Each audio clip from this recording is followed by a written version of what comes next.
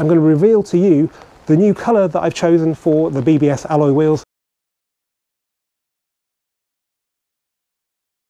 Hello and welcome back to the Volkswizard channel, and welcome to episode 5 of Project Edition 30. In episodes 1 to 4, I replaced some worn out parts.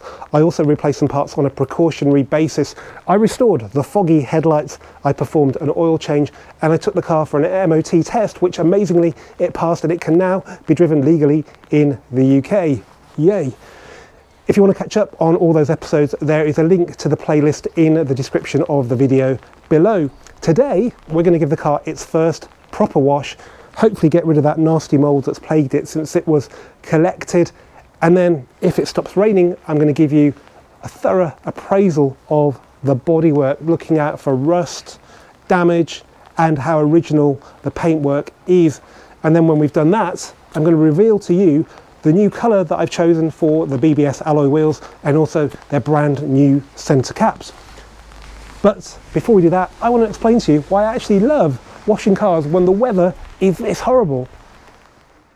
Before we move on though, I just want to say big thanks to all subscribers, new and old. Every single one means an awful lot to a channel like this one, particularly at the point where we're at now, where we're so close to getting to 50,000. So if you like what you see, then please do subscribe. I'm sure you know how to do that by now.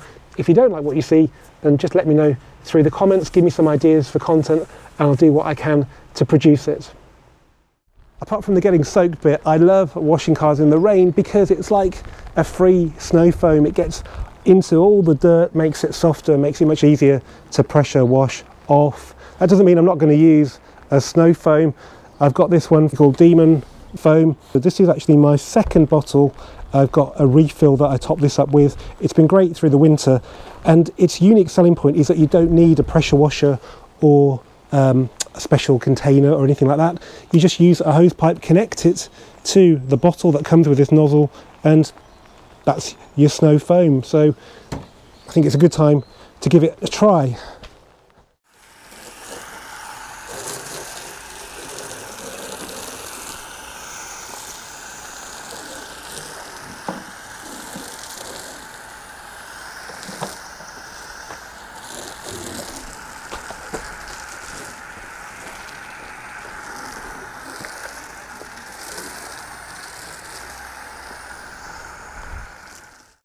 Okay, well hopefully you can see it's pretty effective. Obviously there are some professional snow foams that are a lot denser. It's also been washed off by the rain a bit today, but I've used it throughout the winter and it's worked really, really well on salty cars. It's just so easy to use. Literally connect a hose pipe to it, no need for a pressure washer, no need for any power. It's pretty good. It's about £12 for this bottle with the sprayer, and then refills are about £10, so it's not an expensive snow foam either. Right, we'll leave that to dwell for a bit, and then we'll get onto it with the pressure washer and hopefully get all that nasty mould off.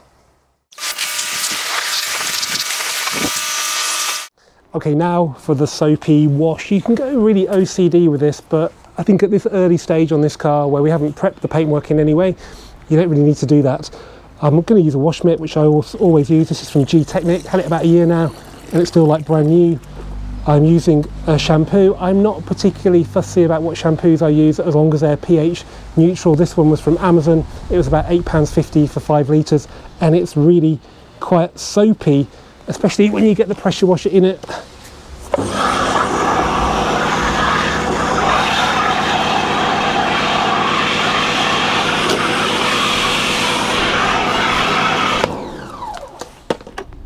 Yeah, so that's pretty decent.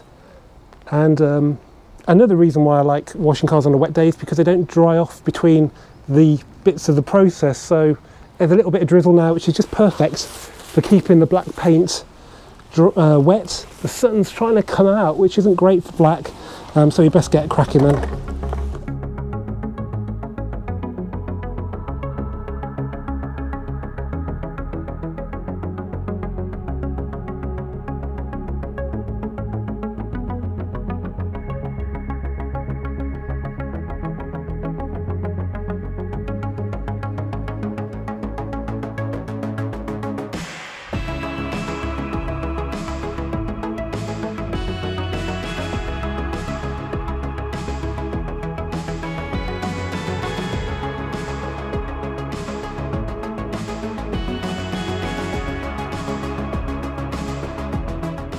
Okay, now the paintwork is squeaky clean, but it's just a little bit too wet to bother drying it off. So we'll have a look at the paintwork later on when it stops raining. In the meantime, I thought it would be a good time to refit the original BBS alloy wheels.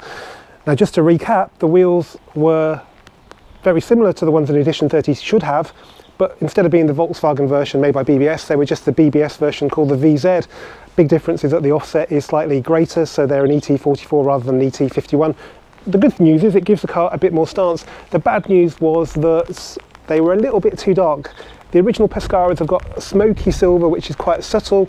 These were verging on grey, and on a black car I just think they looked not very good. They weren't very flattering, they just looked dirty. So I've gone for a different colour, which I hope you guys will like. It's not particularly adventurous, but I just think it flatters any car, particularly a black one. Now, before we fit them, we've got to take off these temporary wheels, and I thought it's April soon. The gritters have hopefully gone away for the spring. It's a good time to clean in the wheel arches. So when we've got these wheels off, I'll just get the pressure washer into the arches, get any muck out, and then we'll get the new wheels on.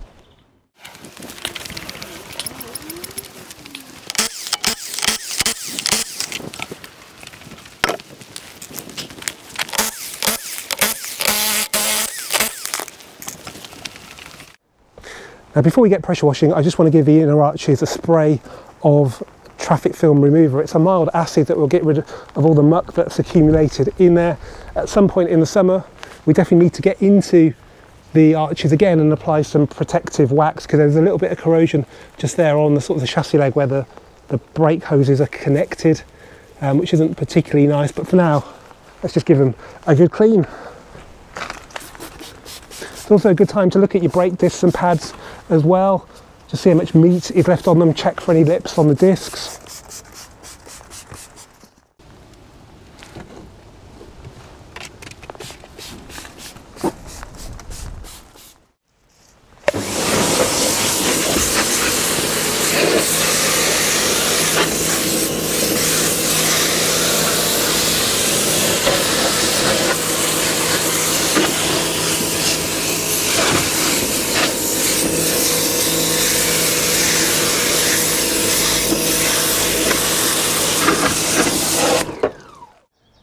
Now, before we refit the wheels, it's really important to dry off your wheel bolts and your hub, because if you don't, you might find corrosion makes it really, really hard to get your wheels off in the future.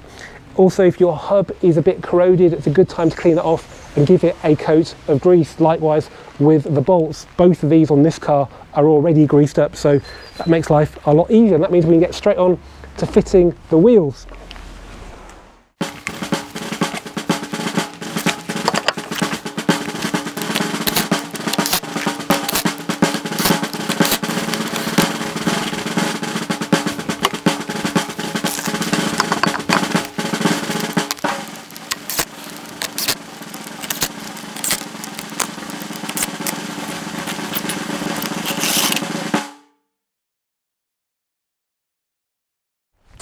And of course, I haven't forgotten the all-important centre caps. There's a bit of a story here. When I collected the car, it had the Volkswagen centre cap in the middle of the wheels, just like the original Pescara wheels would do. But the big difference between Pescaras and these BBS VZs, apart from the offset being greater on the BBS version, is that the hole for the centre cap is much bigger as well. I don't think there's a Volkswagen cap that actually fits. It turns out they've been bonded in place, which wasn't something I want to have to repeat once they've been refurbished. So the only solution, and it's a pretty good solution, was to go for a genuine BBS cap in the correct 70mm size. So I got these from PW Motorsport in South Wales. They're a BBS accessory dealer. I think they'll also get you wheels as well, so check out their website. I wanted black and silver. The only option really was to go for a carbon fibre background, but I think that's just a bit naff on this black and silver car. I think a black background with a silver BBS badge is perfection. Let's fit them and see.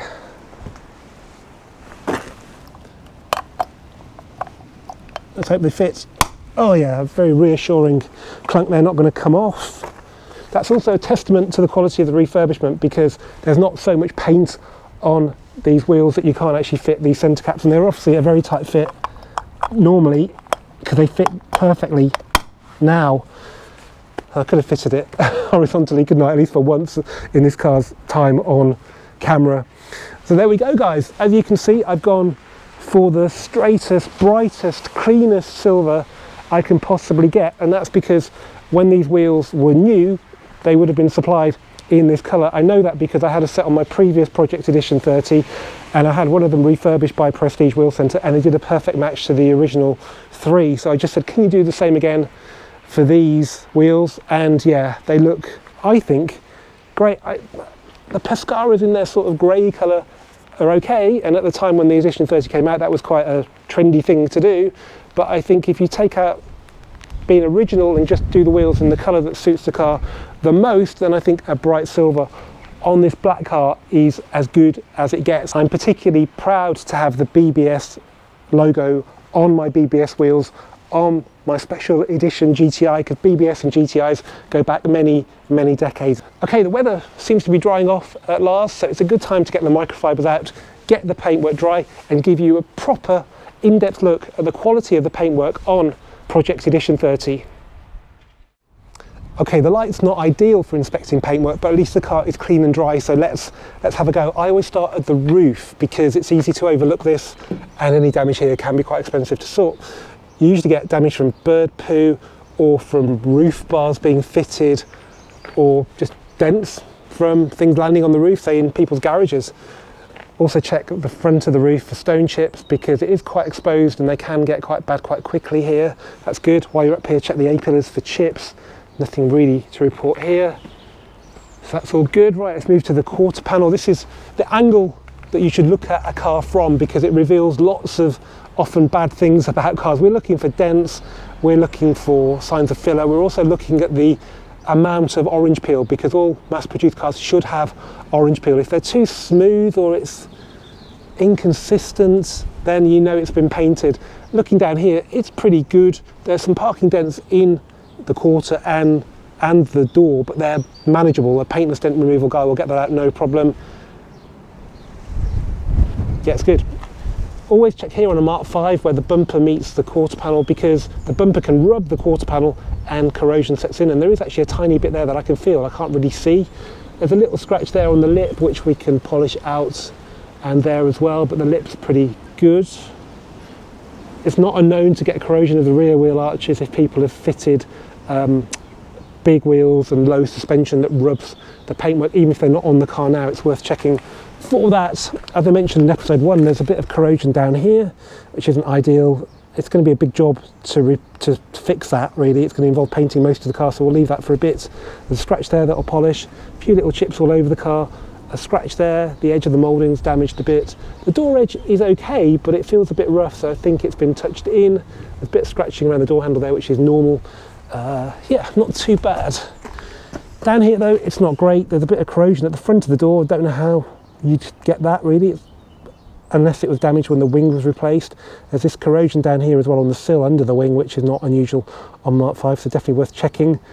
But the wing unusually is mint, and that's because it's new, and the panel gaps are actually very good.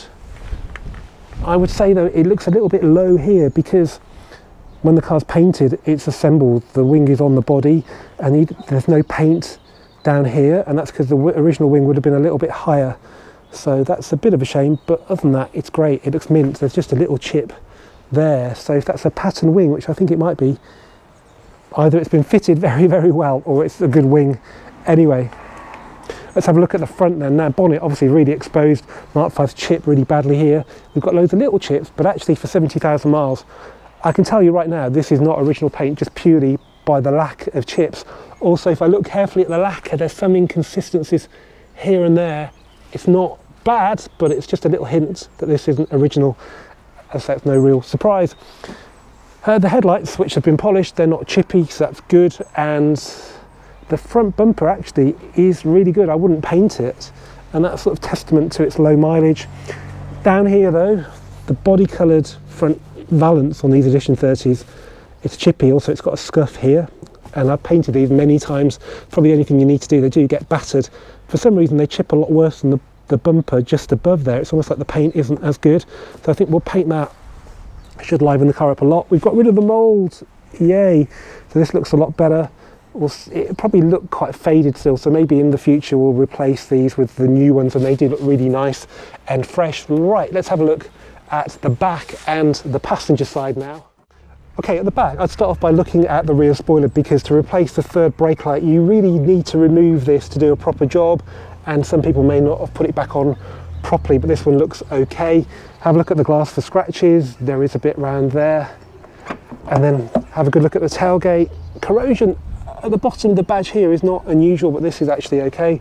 Yeah, some light scratching here, but it should polish out.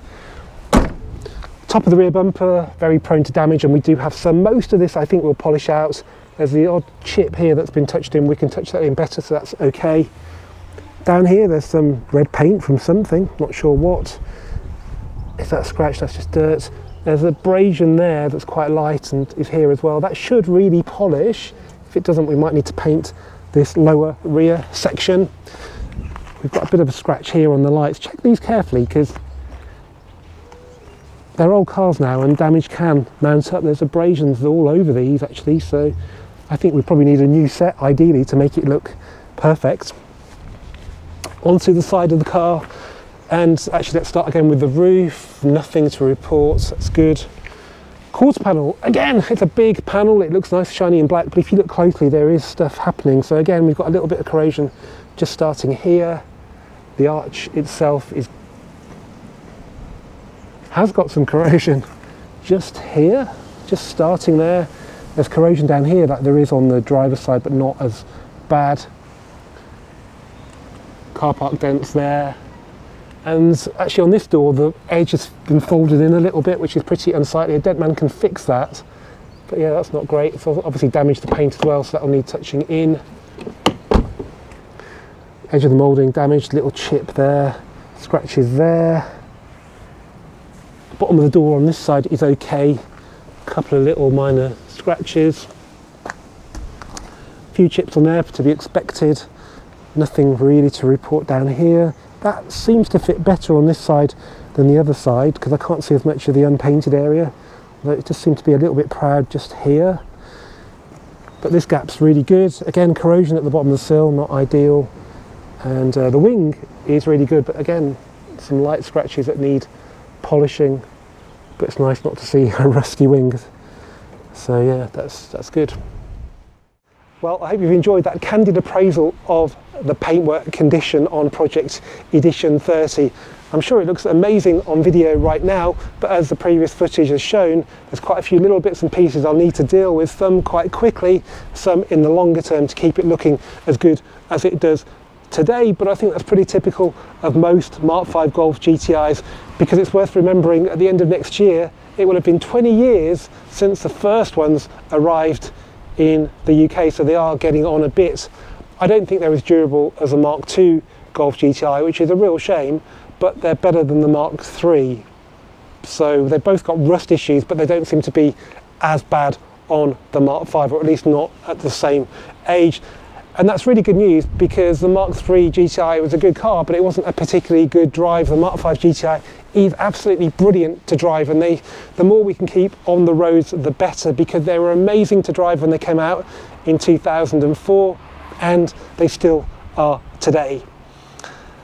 Thanks as ever guys for watching this volkswizard video. Big thanks also to Prestige Wheel Centre for doing the refurbishment on the wheels really quickly and to a really high standard. If you want your wheels done in any colour, even the correct edition 30 colour, then get in touch with them. I'll put a link in the description of the video below. Keep subscribing, keep commenting, and I'll see you for the next one very soon.